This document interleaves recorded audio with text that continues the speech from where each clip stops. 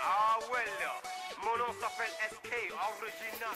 YouTubers, hello. It's Melissa, the M of the M&H of Bespoke Hairstyles. I hope you're well. This recording has been inspired by seeing pictures of Naomi Campbell's hair situation being posted everywhere. And I just felt the need to record it. I feel a bit sad. And the reason why I feel a bit sad is that when I first came across the pictures, I came across it through Black people's groups and Black people posting it, and being quite critical and quite harsh. Or so far, I've not seen much kind of love and support for her. When I started Bespoke Hairstyles, the aim was to support sisters who chose to have the kink in their hair and the curl in their hair, to just support them, give them nice hairstyles where heads not being pulled, where their follicles aren't being disturbed, and they can literally have a couple of weeks, hands away from their head, rocking a nice style, and just got on with the more important issues, more important things, if that makes sense. And so the service we provide, Iget and I provide, is for that. It's for people who eventually, they don't want to perm their hair, they don't want to weave their hair anymore, and they just want to have their own natural curl in their hair, and just for us to look after them and support them in their hair journey. But for me, it's not that important. Like hair, it's important, but there are much more important things out there that we need to worry about. And it's kind of like take off your hair, so your hair's all done, and then you can worry about the important things. I.e., my hair's done, now I can hold my baby. My hair's done, I can look after somebody else's hair. It's not that important. And I feel like when I first came onto the scene, the natural hair scene, that there was a language going on with groups that even though I'd been natural for over like 10 years, I didn't understand the language. I was like, but when I chose to become natural, it was just me with my own, just leaving my hair alone and letting it grow naturally.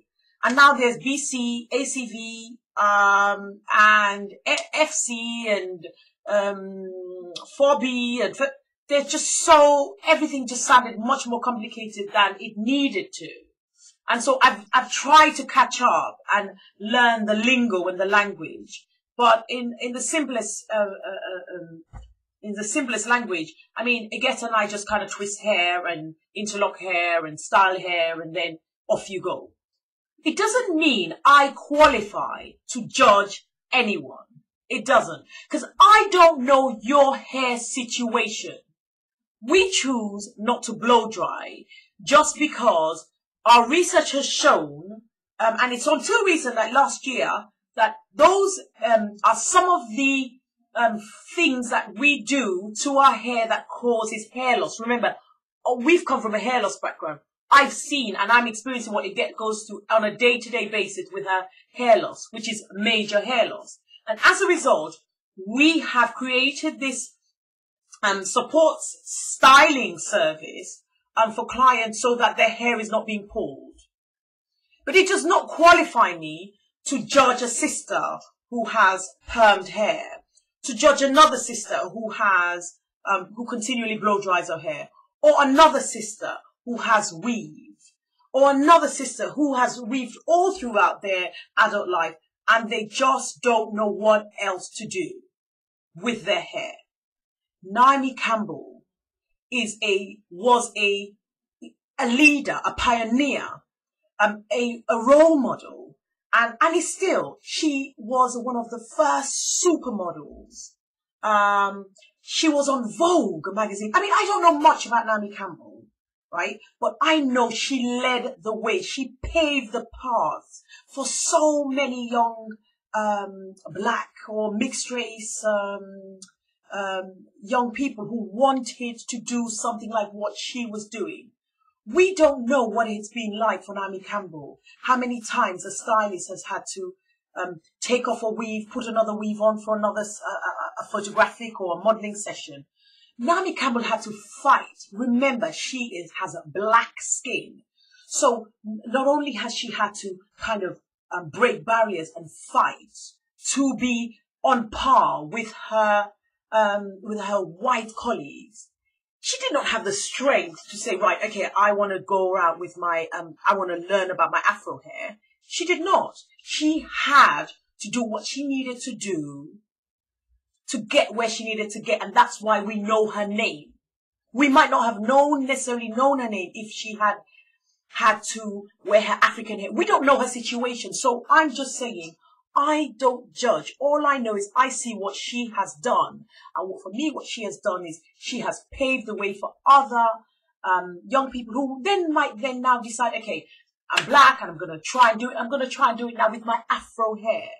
It does not mean now that Naomi is going through something so hard and she was in a vulnerable situation. She's just come out of the pool and she's having a private kind of chill out, down out time, and now it's everywhere. And the worst thing is, I mean, a client told me today that photograph she'd seen from the Metro, but I hadn't seen it from the Metro. I have seen it from other black sisters posting it and being really harsh about her hair situation. You do not know what it's like for that woman who her whole appearance is based on the beauty industry. You don't know what it's like for it to be everywhere. And now for us, black people, being the ones out there just spreading it. I saw the same thing happen with Serena Williams. And I just think that just because we're part of a natural group, which I have even issues with that. I don't think we need to be a part of a natural group. I think we're all the same. We just happen to rock different hairstyles. As I've always said, when I weave, I was me. When I permed, I was me. When I blow dried, I was me. And I've got locks, I'm still me. So it doesn't define who I am. It just gives me something different to do to my hair. And I enjoy it. But it's not the be all and end all. And I feel like we have to be careful with the groups. Be careful. There's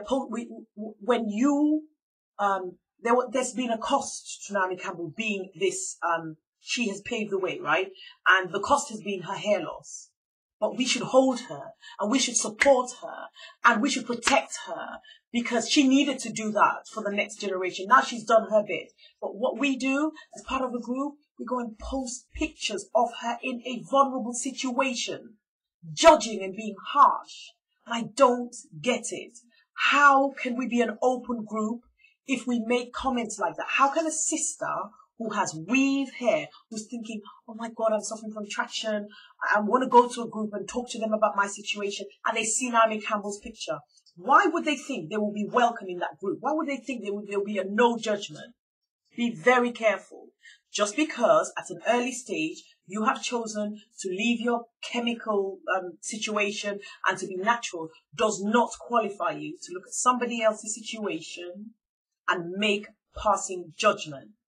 If you have judgment and it's negative, keep it to yourself. But sisters, be careful, because when we start posting negative images and judging our sisters who are pioneers and who are successful and are paving the way, and there's always a cost to that, and it's not an all or nothing situation, this is not a good thing for us. So I'm just putting it out there. When you are part of what Melissa Nigget does and doing, it's not about judging. It's about supporting. And even if if I had an issue or negative a situation that I'm feeling about how people handle their hair, it will not be on a public forum.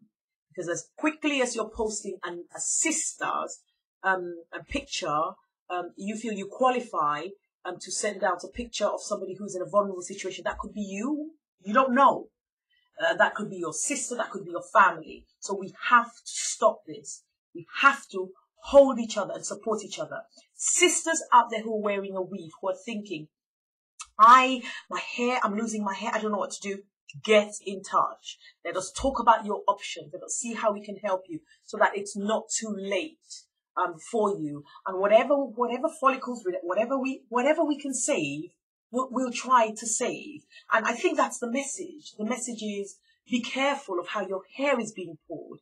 Be careful of who touches your hair. But we understand it's not all the time that you can control that. In Naomi Campbell's situation, she probably couldn't, because she was put in a situation where somebody else was on her hair, then another stylist, another stylist. She couldn't control that. She was already known as a stroppy cow and a moody cow and things like that. So we don't know. We don't know your history. We don't know your past. But the moment you come into our space and you get in touch with us, again, and myself, no judgment.